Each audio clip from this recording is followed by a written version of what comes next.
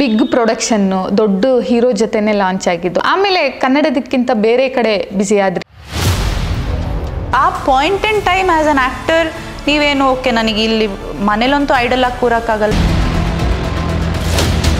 ಏನು ದರ್ಶನ್ ಸರ್ ಜೊತೆ ಸಿನಿಮಾ ಆದಮೇಲೆ ಎಲ್ರದ್ದು ಎಕ್ಸ್ಪೆಕ್ಟೇಷನ್ ಇದ್ದೇ ಇರುತ್ತೆ, ನೆಕ್ಸ್ಟ್ ಯಾವ ಸಿನಿಮಾ ಮಾಡ್ತಾರೆ. ಕಣ್ಣು ಹೊಡಿಯಾಕ and baby dance floor ready ಎರಡೂ ಬ್ಲಾಕ್ ಬಸ್ಟರ್ ಸಾಂಗ್ಸ್. ಕಣ್ಣು ಹೊಡಿಯಾಕ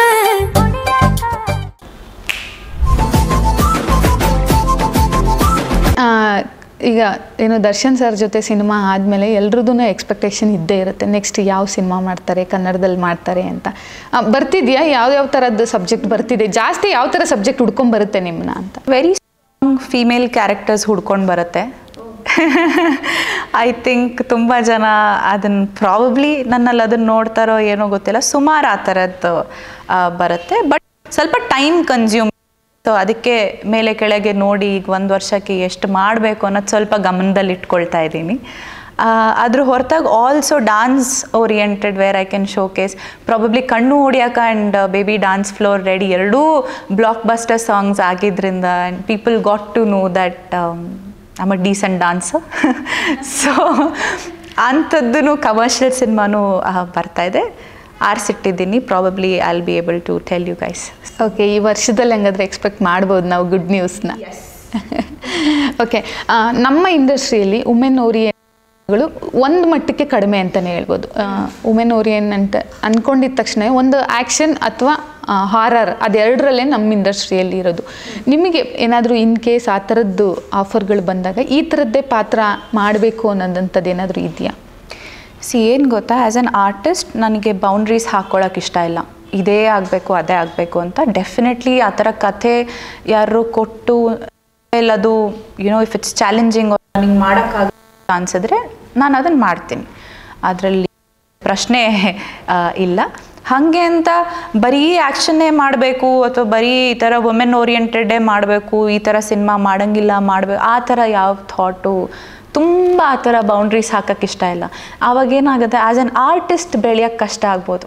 ನಮ್ಮ ಸ್ಕಿಲ್ಸ್ ಇರ್ಬೋದು, ನಮಗೆ ಗೊತ್ತಿರಲ್ಲ ಕೆಲವೊಂದು ಸತಿ ಈ ಪಾತ್ರ ಮಾಡೋಕ್ಕಾಗ್ಬೋದಾ, ಈ ಕೆಪಾಸಿಟಿ ನನ್ನಲ್ಲಿ ಇದೆಯಾ ಅಂತ. ಬಟ್ ಯು ನೆವರ್ ನೋ, ಆ ಪಾತ್ರದ ಮೂಲಕ you will identify that in your self ಅಂತಾರಲ್ಲ ಆ ಥರ.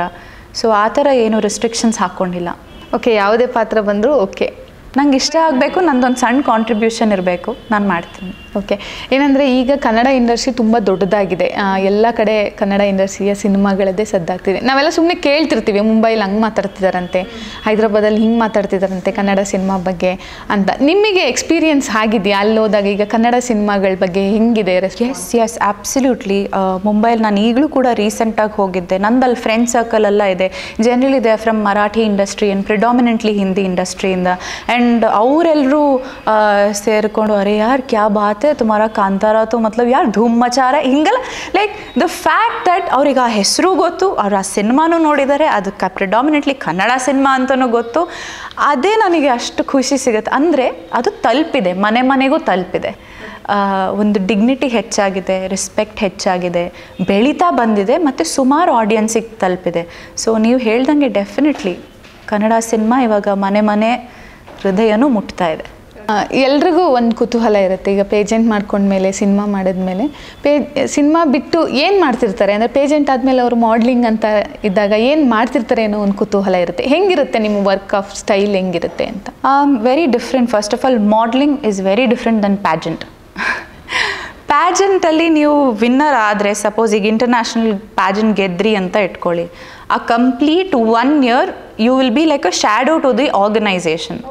ಸೊ ನೀವು ದೇಶ ಸುತ್ತುತ್ತೀರಾ, ಅಲ್ಲಿ ಆ ದೇಶದಲ್ಲಿ ಏನು ನೆಸೆಸಿಟಿ ಇದೆ, ಅವ್ರದ್ದು ಏನು ರೋಲ್ ಆ್ಯಂಡ್ ಕಂಡಕ್ಟ್ ಇದೆ ರಿಗಾರ್ಡಿಂಗ್ ಎನಿ ಸೋಷಲ್ ಕಾಸ್ ಇರ್ಬೋದು. ಸಪೋಸ್ ಲೈಕ್ ನನ್ನ ಡ್ಯೂರೇಷನಲ್ಲಿ ನಾನು ಮಿಯಾನ್ಮಾರ್ ಹೋಗಿದ್ದೆ, ಅಲ್ಲಿ ಪ್ರಾಬ್ಲಮ್ ಬಂದು ಸ್ಯಾನಿಟೇಷನ್ ಆ್ಯಂಡ್ ಈ ಥರ ಇಶ್ಯೂಸ್ ಇತ್ತು.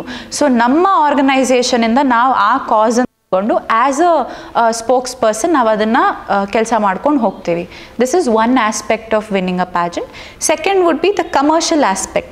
ದೆಲ್ ಬಿ ಲೈಕ್ ತುಂಬ ಬ್ರ್ಯಾಂಡ್ಸ್ ಅಸೋಸಿಯೇಟೆಡ್ ಇರುತ್ತೆ. So you are like the face of the brand. So ನೀವು ಅವ್ರುಗಳಿಗೆ ಕೆಲಸ ಮಾಡ್ತಾ ಇರ್ತೀರ.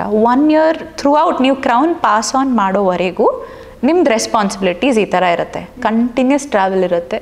ನಾನೊಂದು 14 ದೇಶ ಸುತ್ತಿದ್ದೀನಿ. Thanks to my pageant. ಅದ್ರ ಹೊರತಾಗಿ ಅಲ್ಲಿಂದ ಮುಂದೆ ಏನು ಮಾಡ್ಕೊಂಡು ಹೋಗ್ತೀರಾ, it's completely up to an individual. ನೀವು ಅದಾದಮೇಲೆ print and ramp walk like proper modelling ಇಂಡಸ್ಟ್ರಿನೇ ಎಳಿತೀರಾ, ಸಿನಿಮಾಗೆ ಮಾಡ್ತೀರಾ ಅಥವಾ ಬೇರೆ ಏನಾರೋ ತಗೊಳ್ತೀರೋ, it's completely up to an individual. But that 1 year it's a responsibility of the winner. Okay, cinema ಮತ್ತು ಪ್ಯಾಜೆಂಟ್ ಈ ಥರದ್ದು ಒಂದಷ್ಟು ಕಮಿಟ್ಮೆಂಟ್ಸ್ ಮಧ್ಯದಲ್ಲೂ ನಿಮ್ಮ ಸಮಾಜ ಸೇವೆಗಳನ್ನ ನಾವು ನೋಡ್ತಾ ಇರ್ತೀವಿ ಸೋಷಿಯಲ್ ಮೀಡಿಯಾದಲ್ಲಿ. ಎಲ್ಲೋ ಗೋಶಾಲೆಗೆ ಹೋಗ್ತೀರಾ ಅಥವಾ ಮತ್ತೊಂದು ಯಾವುದೋ ಒಂದು ಸರ್ಕಾರಿ ಸ್ಕೂಲಿಗೆ ಕೇಳಿದ್ರೆ ಅಲ್ಲಿಗೆ ಹೋಗ್ತೀರಾ.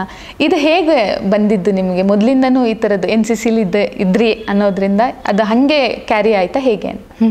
ಇಲ್ಲ ಪವಿತ್ರ, this has nothing to do with ನಾನು ಆ್ಯಕ್ಟ್ರೋ ಇದು ಅದು ಏನಿಲ್ಲ. ದಿಸ್ ಆಲ್ ಸ್ಟಾರ್ಟೆಡ್ ಭದ್ರಾವತಿಯಿಂದನೇ, ನನ್ನ ತಂದೆ ತಾಯಿಯಿಂದ. ನಮ್ದು ಯಾವಾಗ ಹುಟ್ಟಿದಬ್ಬ ಬರ್ತಿತ್ತು, ನಂದಾಗಲಿ ಅಕ್ಕಂದಾಗಲಿ, ನಮ್ಮದೊಂದು ಇದಿದೆ ಭದ್ರಾವತಿಯಲ್ಲಿ, ಒಂದು ಅಂದ್ರ ಕೇವಡ್ರ ಶಾಲೆ ಇದೆ. ನಾವು ಪ್ರತಿ ವರ್ಷ ಅಲ್ಲಿ ಹೋಗಿ ನಾವು ಅವ್ರ ಜೊತೆ ಸೆಲೆಬ್ರೇಟ್ ಮಾಡ್ತಾ ಇದ್ವಿ. ರಿಪಬ್ಲಿಕ್ ಡೇ ಇರ್ಬೋದು, ಹುಟ್ಟಿದಬ್ಬಗಳಿರ್ಬೋದು. So charity begins at home ಅಂತಾರಲ್ಲ, ನನಗೆ ಲಿಟ್ರಲಿ ಅದು ಮನೆಯಿಂದನೇ ಶುರುವಾಗಿದ್ದು. ಬಟ್ ಸೂಪ್ರಾ ನ್ಯಾಷನಲ್ ಗೆದ್ಕೊಂಡು ಬಂದಾದ್ಮೇಲೆ ನನಗೇನು ಅನಿಸ್ತಂದರೆ, ಪ್ರಾಬಬ್ಲಿ ಇವಾಗ ನನ್ನಲ್ಲಿ ಸ್ವಲ್ಪ ಮಟ್ಟಿಗೆ ಕೆಪಾಸಿಟಿ ಇದೆ, ನಾನು ಹೇಳಿದ್ದು ಒಂದು ಲೆವೆಲಿಗೆ ತಲುಪ್ಬೋದೇನೋ ಜನರಿಗೆ ಅನ್ನೋದೊಂದು ರೆಸ್ಪಾನ್ಸಿಬಿಲಿಟಿ ಆ್ಯಂಡ್ ಆ ಥಾಟ್ ನನ್ನಲ್ಲಿ ಹುಟ್ಕೊಂತು. ಅದಕ್ಕಾಗಿ ನಾನು ಅಸ್ತ್ರ ಸ್ಟಾರ್ಟ್ ಮಾಡಿದೆ, ನಮ್ಮದೇ ಒಂದು ಫೌಂಡೇಶನ್ನು. ಥ್ರೂ ಆ್ಯಂಡ್ ಥ್ರೂ ನಮ್ಮ ಪರ್ಸ್ನಲ್ ಕೆಲಸ ಮಾಡೋದ್ರ ಜೊತೆಗೆ ನಂದು ಪರ್ಸ್ನಲ್ ಬಿಲೀಫ್ ಏನಂದರೆ, ಜನರು ಮತ್ತು ನಮ್ಮ ದೇಶ, ನಮ್ಮ ಸೊಸೈಟಿ, ನಮ್ಮೂರು ನನಗಿಷ್ಟು ಕೊಟ್ಟಿದೆ ಅಂದರೆ, ನನ್ನ ಕೈಯಲ್ಲಿ ಎಷ್ಟು ಕೆಪಾಸಿಟಿ ಇದೆಯೋ ನಾನು ಅದಕ್ಕೆ ವಾಪಸ್ ಕೊಡ್ತೀನಿ ಅಂತ ಅಷ್ಟೇ. ಅದು ದೊಡ್ಡ ಮಟ್ಟದಲ್ಲಿರ್ಬೋದು ಅಥವಾ ಪ್ರಾಬ್ಲಿ ಒಂದು ಶಾಲೆಯಲ್ಲಿ ಹೋಗಿ ಮಕ್ಕಳ ಹತ್ರ ಒಂದು ಸತಿ ಮಾತಾಡೋದ್ರಿಂದ ಇನ್ಯಾರಿಗೂ ಒಬ್ರು ಏನಾರೋ ಒಂದು ಇನ್ಸ್ಪಿರೇಷನ್ ಆಗಿ ಆ ಮಗು ಮುಂದೆ ಹೋಗಿ ಏನೋ ದೊಡ್ಡದು ಮಾಡುತ್ತೆ, ಒಂದು ಸಣ್ಣ ಸೀಡ್, ಅದು ಆ ಥರದ್ದು ಇರ್ಬೋದು. ಸೊ ಏನಾರೋ ಒಂದು ನಂದೊಂದು ಸಣ್ಣ ಕೊಡುಗೆ ಇರಬೇಕು ಅಂತ ಅಷ್ಟೇ.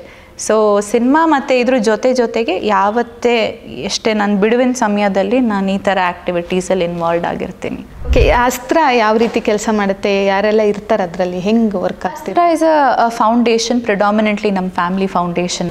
ಈ ಥರದ್ದು ಒಂದೇನೋ ಸಮಾಜ ಸೇವೆ ಮಾಡ್ಕೊಂಡು ಬರ್ತಾ ಇದ್ದಾರೆ ಅಂದಿದ ತಕ್ಷಣ ಮೋಸ್ಟ್ಲಿ ಅವ್ರು ರಾಜಕೀಯಕ್ಕೆ ಬರ್ಬೋದು. ರಾಜಕಾರಣಿಗಳು ಒಳ್ಳೆ ಕೆಲಸ ಮಾಡ್ತೀರಾ ಮಾಡಿ, ಆ್ಯಕ್ಟ್ರುಗಳು ನೀವು ಮಾಡ್ತೀರಾ ಮಾಡಿ. ದರ್ಶನ್ ಸರ್ ಜೊತೆ ವರ್ಕ್ ಮಾಡಿದರೆ ಈಗ ಅವರ ಸಿನಿಮಾ ರಿಲೀಸ್ ಆಗಿದೆ ಕ್ರಾಂತಿ.